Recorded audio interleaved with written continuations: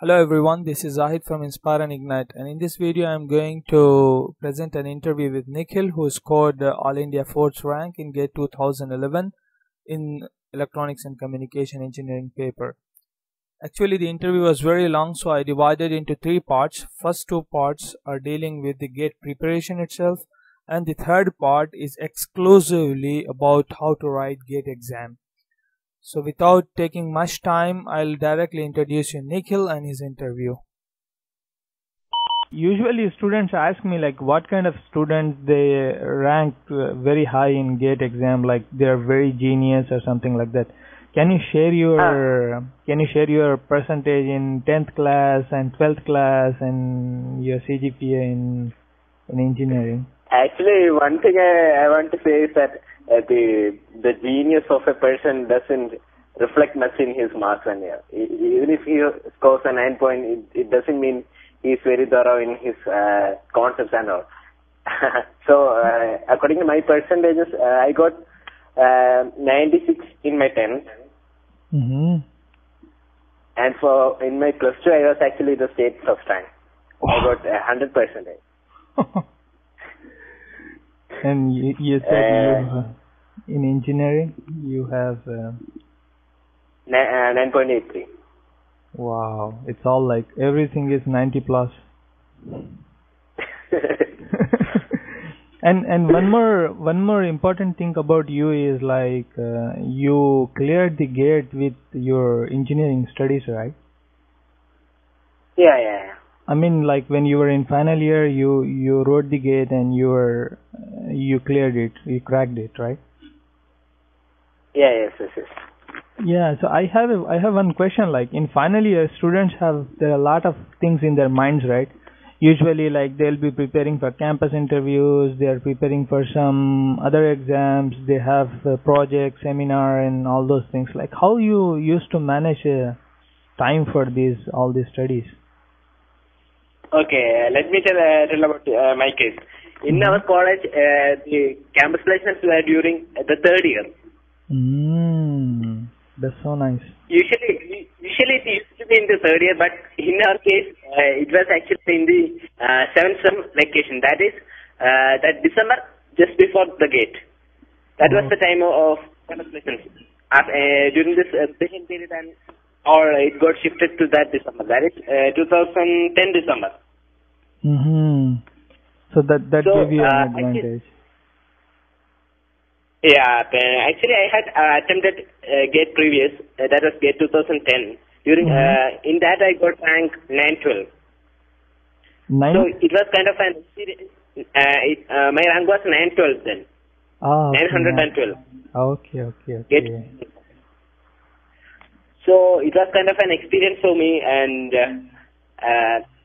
during that year itself, I actually made a resolution that GATE will be my target. If I won't clear GATE 2011, then I will repeat or something, or otherwise I will stay in college itself and with the help of teachers and all, will study and will again appear for GATE 2012. Actually, that was my aim in 3rd year itself. So, December, actually, I was not sure about what the placement dates and all will be. And during December, it came, and actually I decided to stay back at my home and study for GATE. Because I think that will be the last chance before appearing for GATE. Because we had 1 month vacation during that December. Okay. That's nice. So I plan to stay back at home and study for GATE. Okay. So you completely devoted 1 month for the GATE exam. Yeah. I didn't appear for a placement actually. You didn't appear for placement? No. I didn't go. Oh, that is awesome. I would like to know one more thing from you. Like you said, like if you don't crack, if you wouldn't have cracked GATE 2011, you thought like you'll take full coaching for 1 year and then write the GATE again, right? Yeah. So in 2010, do you have you taken any classroom coaching for GATE? Or it's only Actually, self-study? I didn't go to any coaching center and all, but actually in my college there was one study group, and there were teachers for its leadership. And what we did there was we solved questions and discussed our doubts among ourselves. And if we had still some doubts, then we approached teachers. But I was not that kind of focus during my third year preparation, and that was evident in my rank also. Even though the question was so simple, I simply messed it up. That is GATE 2010, and when it was, I just studied for some 2-3 days just before GATE 2010, and still managed to get 912. That actually boosted my confidence. So if I study for 2 days and I can get this much, then why can't I prepare more? I can devote more time, more focus, so that I could get some good rank. That is the thought in my mind. That's really nice. I want you to suggest to the students, like if someone couldn't get good rank in 2011 GATE, do you suggest them to go to coaching classes, or self-study would be enough for them? One thing is that in this era of social networking and all, I don't know how much they can concentrate if they prepare themselves. So that's one main thing. If they plan to do self-study, then they should devote themselves, and also if they are away from college environment, then the opportunities for doubt clearance and all won't be there, right? Yeah, true. So there won't be any professors at their availability and things like that. So considering such a case, I think they should go for coaching. But in the other case, if they are so much confident that they can do themselves, and they can get help of teachers and all, and they could abstain from stuff like Orkut, Facebook, etc., then I think they can prepare at home. Yeah, I think you mean like it depends on person to person. Like if they're good enough to study back home, then there is no need to go back to coaching, right? Yeah. I have one important question now. It's like very common, and it happened to many students too. Because like in engineering, we like one subject. Few subjects we like very much. And when preparing for the GATE, we spend more time on them. Like yes. Yeah, and you neglect. I mean, sometimes you don't give much time to the subjects you don't feel good about. Yes. So what do you suggest about that? I mean, like how much time do you need to spend on the subjects you like, and how to manage the time with the subjects you don't like? I think I can take that topic into two phases. That is one before GATE and one after GATE. So before GATE, I think most of the students will be trying to get through direct admission instead of going to interviews and all, because they won't be it won't be that sure whether they will they would clear interviews and all, right? So considering the GATE perspective, I think it's more about having knowledge about most of the topics instead of focusing to one or two. Actually, in my case, I was kind of have very high interest towards signals and systems and all. So initially, I was kind of very focused and towards signals and systems only. But during my initial practice tests and all, if you have questions from signals, it's okay. Otherwise, I would simply miss the whole thing. So actually, there was my teacher who advised me to take care of other subjects and also. And after that, there was one timetable according to which I studied and all. So now, is it like pardon? Yeah, I have a related question about it. I mean, like, is it like make a list of the subjects who have more weightage in the GATE, and give more time to them and less time to the subjects which have less weightage. Is it a good strategy, or what do you say about it? But I don't think so, because we can't predict about the questions, whether it is from the so-called less weightage given portions and all, because we can't predict anything. Consider the 2011 itself. It was kind of an easy question paper, and there was no room for what to say, predicting something from which subject it is. Suppose we skip one portion which is seemingly less relevant.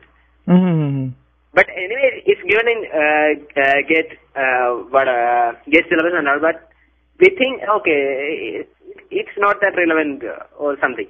But suppose what happens if a very simple question comes from that portion in GATE. So we may just have to skip that, and the final course we may pay for that will be some some 100 ranks or 150 ranks or so. That is and actually the competition is becoming very tighter. I was actually thinking that before appearing for GATE 2011, I considered the statistics of previous years, and in GATE 2010 the first rank was 75 only.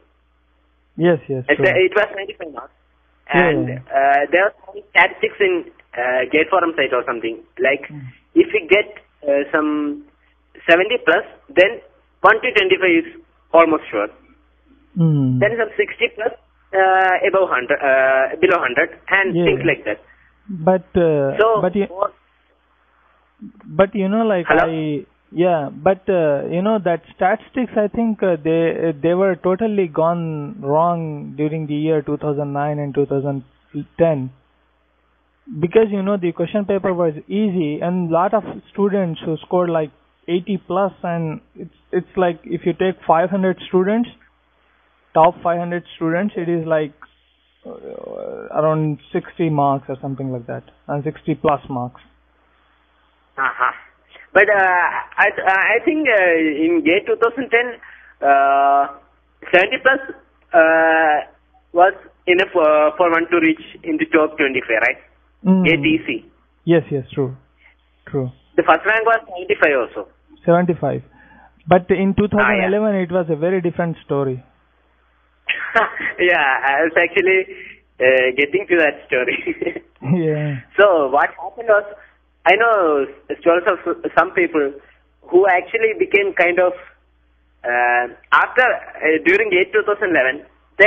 After attempting some 70, 60 plus questions, they are kind of expecting, okay, I am going to reach within 200. So why should I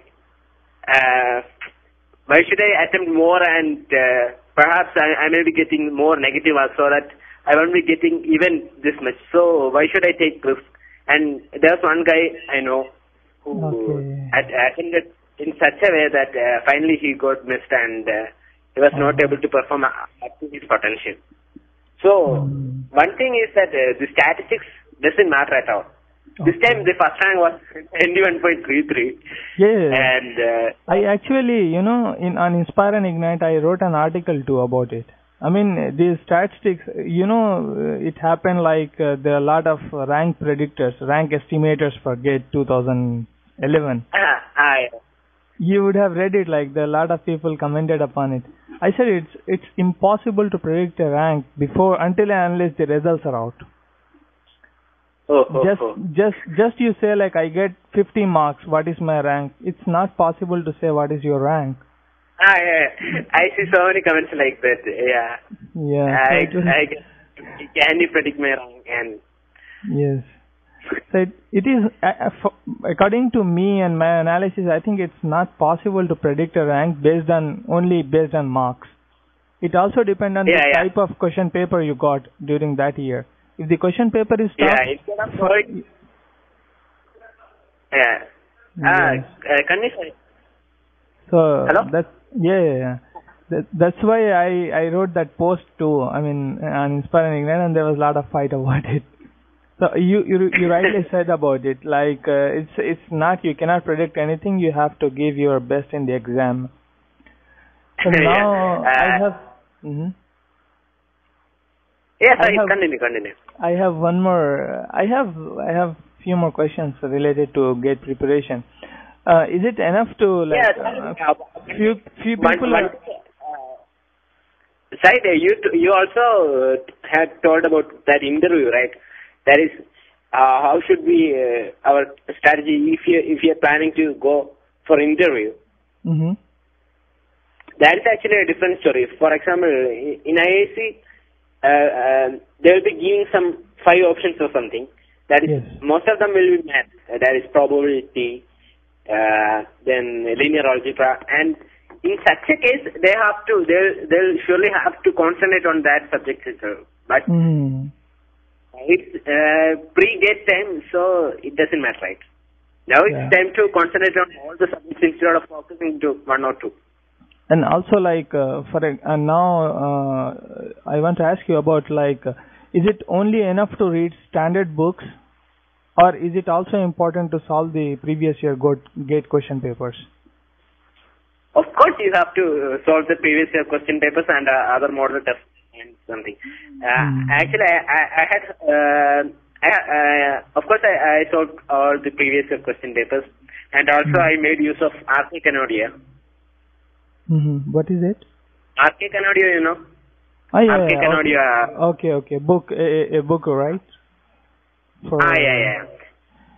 Then actually, I prepared for a GATE forum also, GATE forum target series. And I think getting used to the GATE pattern is more important. They have to take as much as possible these practice tests and all. One thing that